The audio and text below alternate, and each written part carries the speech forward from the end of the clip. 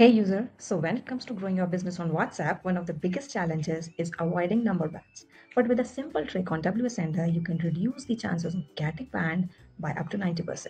The trick is personalization. Instead of sending the same generic message to everyone, you tailor it by including the recipient's name, city, or any other personalized detail.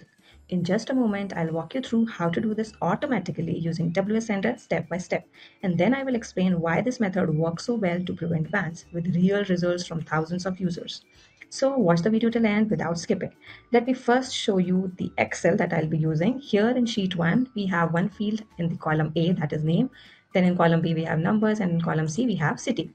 Intentionally, I have left these two cells blank. Let's see how will it look. Now open the WhatsApp web and again open the WASender. Now we need to import the Excel that I've shown you right now. This is very important to note that customization or personalization of message is possible only with the Excel upload because you need the dynamic fields.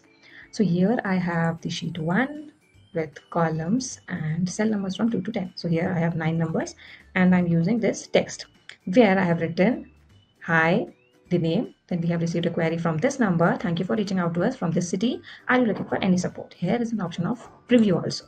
If you preview, you can see that the name has been replaced by the actual name, number has been replaced by actual number, and the city is replaced by the actual city name. So this is how it will look. Now I am ignoring the unsubscribe option also. I am ignoring the errors also. I am ignoring the updating template also. Now I am sending the message.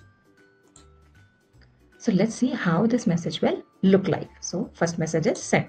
Now minimize this. You can see, hi AK, we have received a query from this number. Thank you for reaching out to us from Bhopal.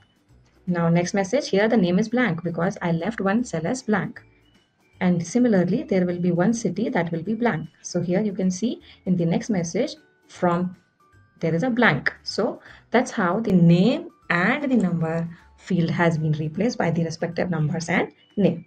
I can stop this here in the middle. And see, this is how the customization field has worked.